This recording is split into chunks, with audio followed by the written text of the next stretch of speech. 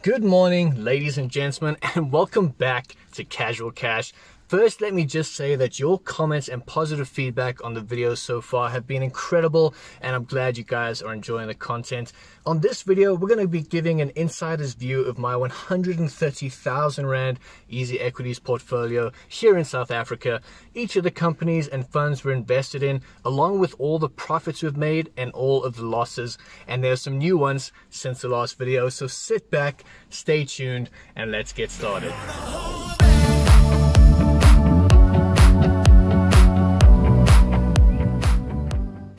I say it all the time here on the channel that we talk about all the profits and all the losses, and I think that transparency is important because you're here to build wealth, improve your financial position, or work towards financial freedom, and you can do that best by seeing the full real-time picture to see that there are ups and downs and different ideas of how to deal with them. So our last Easy Equities video did very well, but 2022 has brought with it some ups and downs, and we're going to go through what our 130,000 Rand portfolio is looking like now. So without delay, let's jump right in. First things first, January came with a lot of corrections in the markets. We saw some benefits and others correcting downwards.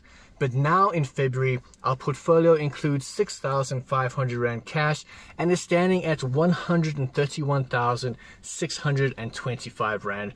We're going to take a look at each investment in that amount, and at the end of the video, look at the totals and what percentages are for South Africa, offshore, cryptocurrency, etc. Let's kick it right off with Accelerate Property Fund. So as you can see, we have owned this share since 2015 over the last 7 years, and we've rebought into it a couple of times as well. To be honest with you, the share price is not going to set the world on fire. It's not something that's going to skyrocket, but the dividend income that we've received over those last 7 years has really been exemplary. So it's something that I really like and I keep in my portfolio because those dividend incomes are really great. At the same time, it's up 11% over the last 6 months and 25% over the year. So it does seem to be doing well, but those dividends are something to hold on to. Next up, let's chat about ARK Investments, African Rainbow Capital. We're talking about RAIN, we're talking about Time Bank, we're talking about 65% growth in the last 6 months and 87% growth in the last year. Our shareholding is up 10%. You can see the share tends to move in waves, but over the next 5 to 10 years, this is really going to be something special. So it's something we're pretty fond of keeping in our portfolio. Next up, we're going to talk about Arrowhead. You might know it now as Fairvest. The reason is that the company undertook a merger and changed their name to Fairvest. It's the reason you see logo coming soon, and also why this is the max view that we have on the chart. With most of the real estate investment trusts, they haven't recovered well in terms of their share price from COVID. But these are about the dividends, and they do seem to be one of the best performing in terms of dividends in the markets. So we've held on to this for the last 5 years, and we're going to keep doing so because these dividends are really something special and they add a lot of income to our portfolio. Next up, let's chat about Avenge. This probably needs a whole video in itself. In their last reporting period, they reported an operating income of 218 million as opposed to 280 million the year prior.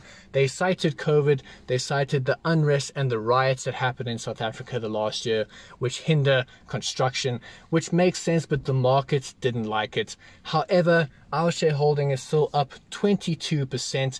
And at the price it's at now, it's something to hold onto for the next 5 to 10 years because it's such a low entry and honestly such a well-functioning company these days. You can really see some compounded growth in the years to come. Alright, let's chat about Induplace, actually a subsidiary of Fairvest, their residential arm.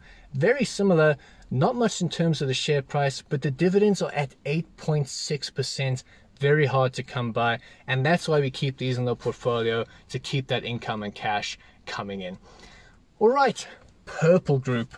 This is the owner of Easy Equities among quite a few other companies in their stable, and guys, this has been the star performer of the portfolio in this last year. Our shareholding is up 82.43%, up 2,457 Rand off of an initial 3,000 investment.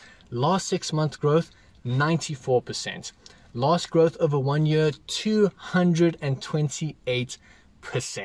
It reminds me of a young Capitec bank. This is definitely something we'll be keeping into the years to come, and I look forward to seeing this growth continue. Right, Rebosis. This is what I call a throwaway share. It's something that I don't care if it goes to 0 or if it goes to 100,000. Take a look at the max chart here. We purchased this in 2017 and we haven't expected anything in terms of its price or its dividends. What we're doing is just holding on to see what happens. We don't have a lot in it. If it goes well, that's great. If not, really don't mind. But at the same time, over the last year, it's gone up 41%. So it could be something to look at for a penny stock. Next up is Steinhoff. You know it, I know it, but what the world knows right now is that they have reached settlements for all of their creditors after the accounting fraud and scandal that they went through. Also went down to penny stock status, and right now our purchase in September is up 27%. Over the last 6 months, the return is 107% for the share, and the last year 115%. What's left is quite a few strong fundamental businesses that the next 5 to 10 years we might see some good compounded growth on. This next one, I'm not lying to you when I say it's probably my favorite share in the portfolio, which is strange to say because it's only up 5%, 6-month return of 8%, and 1 year return of 11%. But it is the most stable growth and dividend share that I own. Since we bought it in 2019, it has never missed a single dividend payment, and it keeps on increasing year after year, both share price and dividend distribution. So I really love this. It's a self-storage real estate investment trust, and I might actually look to buy a bit more in the year to come. Next up is Facebook. Again, might need a video on its own. Its reports came out, and over its 2.1 billion daily users, it lost 500,000 daily users, which it attributes to the rise of TikTok. That makes up just 0.02% of its total daily users, but the market didn't like it, so the share price is down. I'm not sure what I'm going to do with this one just yet. Sell it or keep it because it's an opportunity for it to grow with the money it has. Very weird one. We're going to hold on to it and see what happens in the months to come. Next up is Tesla, the company that sends cars into space, and apparently its share price as well. We bought this in May last year and we're up 63.11%. It's been up as high as 113%, 31% over the last 6 months, 118% since October 2020. This is one that you just hang on to and ride the waves and see how far up it'll go. But a very cool company, and we're glad to have it. Next up, Ritway Global Property. I really enjoy this one. You would think it's dividend distribution, but in fact, its dividends are automatically reinvested into the fund for exponential growth. We're up 11.39%, and over the last year, it's been up 19%. So let's talk about the NASDAQ 100 and the S&P 500, both of which we did videos on recently. You'll notice a trend where a lot of the markets have depreciated in January. That's because all the Federal Reserves are looking to introduce interest rate increases based off the 0% we've had during COVID, and the markets are correcting to it. But I also think it's a good place for an entry point. So we're up 3.25% on this NASDAQ 100. Over the last year, it's still up 11% in total. S&P 500 is similar with 1.3% over 6 months and 19% over the last year. I think both of them might have a good entry point at the moment for some additional growth. Fourth industrial revolution is like riding a roller coaster. The share price just tends to go up and down, but we're up 3.4% from our purchase. Last 6 months is down 15%, but if you look at the maximum return over the last 5 years, still up 90%, so I'm not too sure what to think of this one, but we're going to hang on to it. All right, S&P Global 1200. This is the ESG. It's about environment, social impact, and governance. Basically, the do-good companies, and it's doing good. We're up 11.47%. Over the last year, it's been up 10.39%, so we'll hang on to this one as well. Let's talk about the S&P 500 Infotech. kind of a mixture of the S&P 500 and the NASDAQ 100. Obviously, very heavy in terms of tech and the IT industry, up 25% from my purchase. And over the last year, it has gone up 19% as well.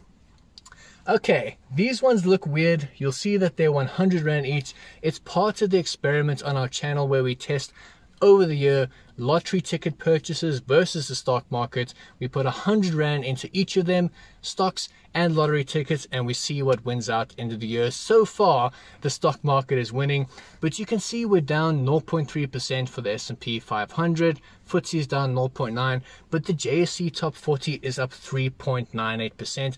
That just goes to show how important diversification is. Next up is the prescient income provider, up just 0.91%, which is exactly where we want it to be. The purpose of this is not to sway too much either way, doing exactly that, and it's giving us a great 5% dividend income, just like clockwork every single month. Our global growth fund is not much of a muchness. It's diversified across the entire world, won't set the world on fire, but it is up 5.24%. Next, and our latest video, is EC10. I've been quite happy with the performance on this one. We saw a dip, we saw how the markets have gone down over the last couple of months, and we saw an entry point. Just over the last 2 weeks, we're up 12.84%, but this is cryptocurrency, so let's see what happens. All right, just to round off the portfolio, we still have 6,517 Rand in cash, and that's with a lot of other income that should be coming in. I have a lot of plans in the investments for 2022. Let's round up this portfolio. As you can see, we've broken it down into the categories. Equities at 62,000 or 48% of the total. Exchange traded notes at 4,500 and 3%. ETFs at 28%. 28,022%, and then the unit trust at 25,019%, externally managed 2,600 at 2%. Our cryptocurrency, we've got another account, but for easy equities it's at 1,101%, and then cash at 5%. Let's take a look at these two differences, capital appreciation and dividends. In terms of the allocation, we have 53,000 Rand towards capital appreciation, 72,000 Rand towards dividend stocks, which is 42% and 58% respectively of the 125,000 that we have invested in all of these companies. So that is it for today's episode. If you guys enjoyed this video, please click that like button. It really helps a lot. And if you like seeing this portfolio and you want to see how it does in the long term, as well as our future purchases and sales, along with general finance and investing information, you're welcome to subscribe to this channel or take a look at our other videos. And if you have any question at all about the investments or in general, you're welcome to ask it in the comments. I reply to every single one. So until then, I'll see you guys next time on Casual Cash. Cheers.